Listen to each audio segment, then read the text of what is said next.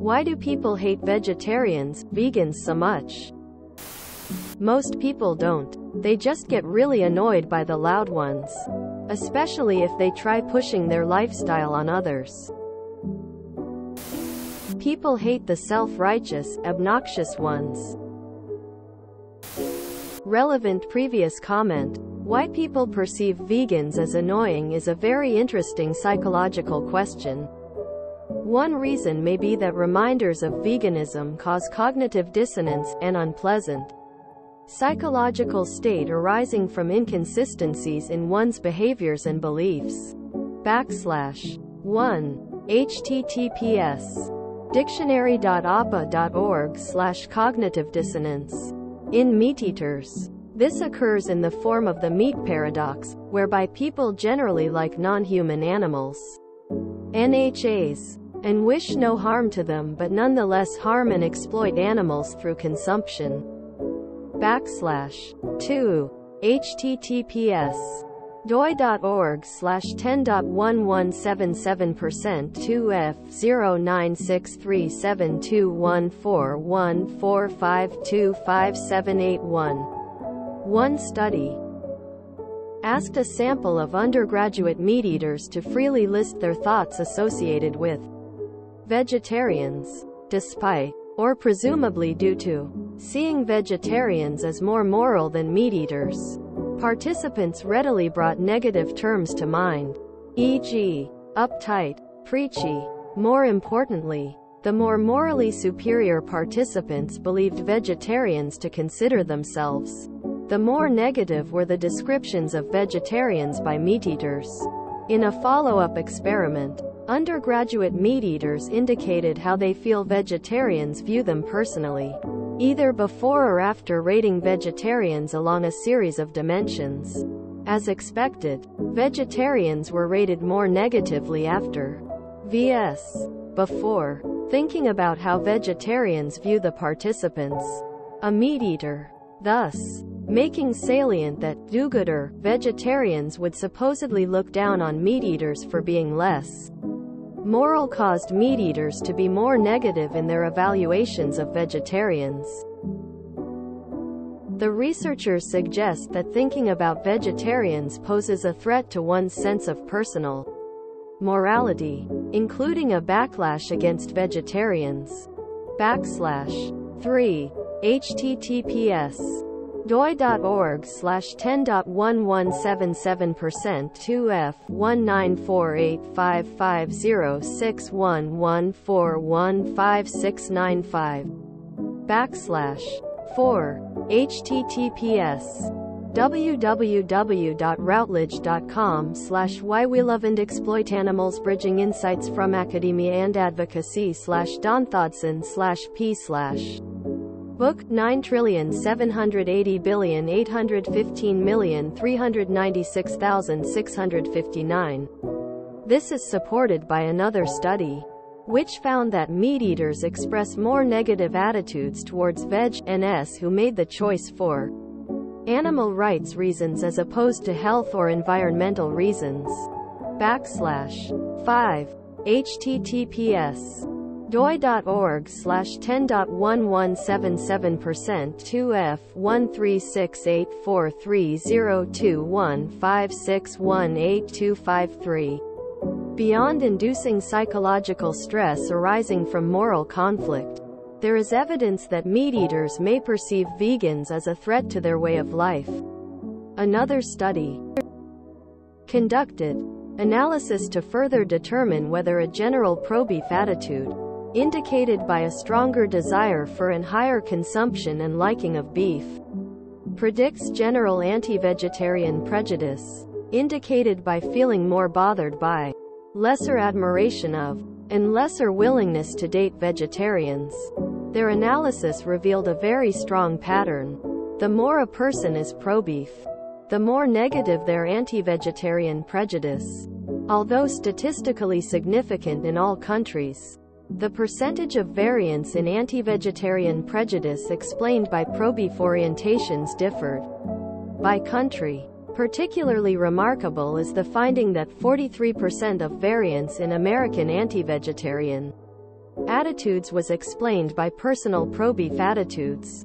Thus, meat-eaters who enjoy beef do not simply dislike vegetarians as a group, but the strength of their dislike is systemically and strongly linked to the degree that they personally enjoy beef. Such patterns are very consistent with the notion that meat-eaters push back against non-meat eaters. In light of the threat that such individuals pose to the meat-eater personally, and presumably morally, /6 https doi.org/10.1016/j.paid.27.034 https www.routledge.com/why we love and exploit animals, bridging insights from academia and advocacy /Don Thodson/p/ book 9,780,815,396,659. This was illustrated by celebrity chef Anthony Bourdain, who declared that even more despised are the vegetarians. Serious cooks regard these members of the dining public and their Hezbollah-like splinter faction, the vegans, as enemies of everything that's good and decent in the human spirit. To live life without veal or chicken stock, fish cheeks, sausages, cheese, or organ meats is treasonous. /7 https www.newyorker.com magazine, the 19th of April 1999. Don't eat before reading this. Bourdain's concern is quite clear. He perceives veg-ness as a threat to his way of life and to his preferred societal norms by bringing NHAs into our realm of moral concern. Veg-ness are threatening the status quo that presents the exploitation and harm of NHAs for pleasure as normal and acceptable. We have now explored how veg-ness may cause psychological stress and threats to identity and way of life to meat-eaters. This may explain a common declaration from meat-eaters, which is some form of, "I have no problems with vegans as long as they're not bothering others about it. You eat what you want and I'll eat what I want." Such an argument is problematic for a few reasons. It frames veganism as a personal dietary choice. In fact, veganism is neither personal nor strictly dietary.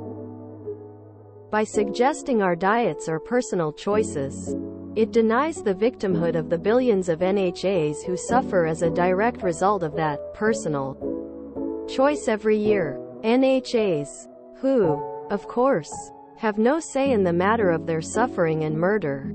In this sense, our diets are no more a personal choice than the choice to directly engage in any form of oppression or exploitation. The argument also frames veganism as a dietary choice, which it is not. Veganism is a philosophy extending moral concern to NHAs. /8 https www.vegansociety.com/govegan/definition. The dietary aspect is just a result of the application of that philosophy to our food choices.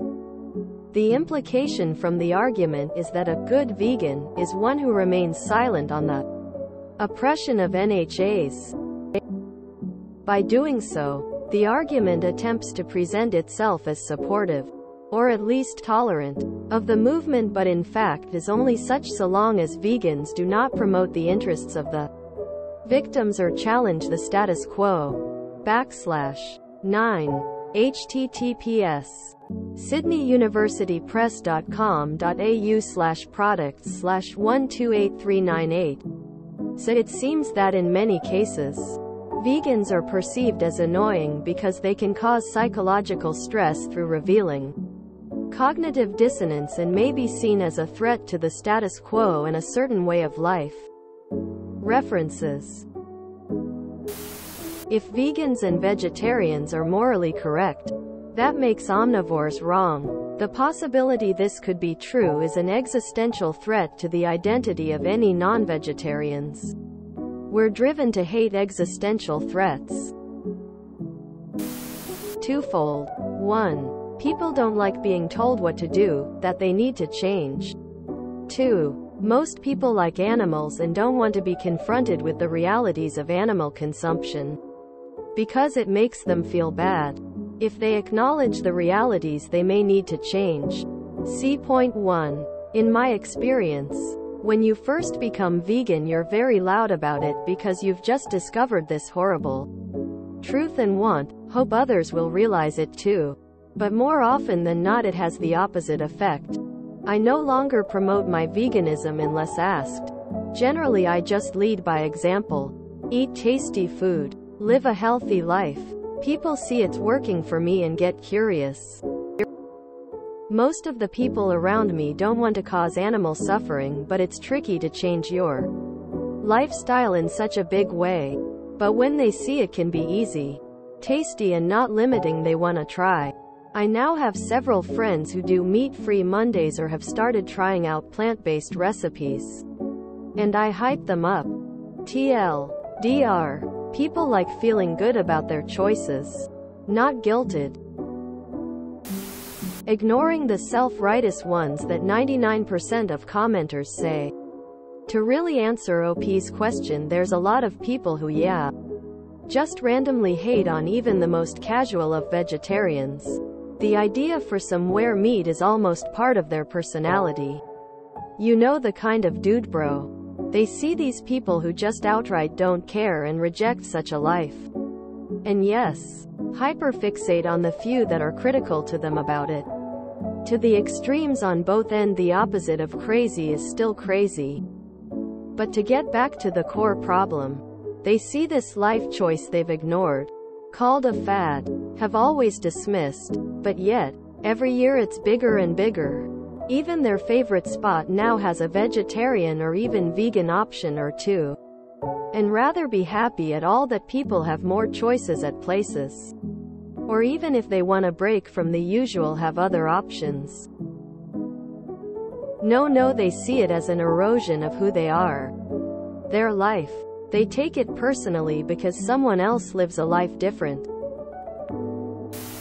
I don't. Unless they start imposing their view on me.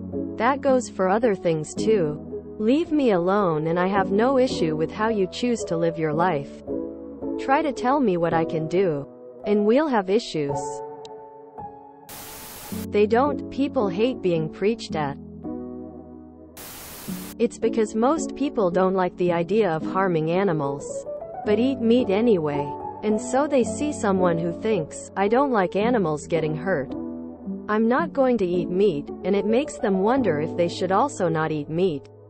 But then they remember how much they like to eat meat and they double down without really logically thinking it through, thus leading them to deflect.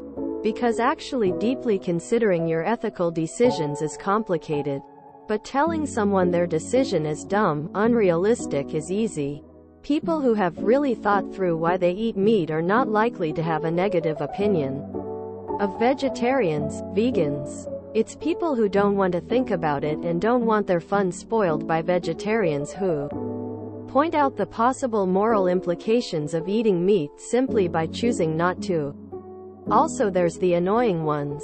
Like anyone who thinks PETA is a good organization, for example. I think it runs both ways.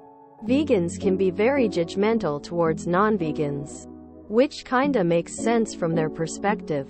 And non-vegans probably feel threatened by vegans and their life choices, because they know there is some truth to their belief system. I'm not vegan nor vegetarian. I personally don't care much, especially as I'm trying to eat a little bit more vegetarian. But when they make everything about veganism, it's not exactly fun. If you are vegan because it makes you sad that an animal died, you are vegan for the wrong reasons. Pushing the meat is murder thing isn't how you convert others. I've had friends go vegan. One girl is a typical failed actress. She moved to LA and wanted to be famous. It didn't work, so she ended up trying to get into politics and social influencing. That didn't work. She waitresses now. She switched to the whole vegan with the electric car thing. Super bad. She loves to protest anti-fur rallies are her thing. Climate change activist. Eco-terrorism. Working for tips. Pretty sad lifestyle if you ask me.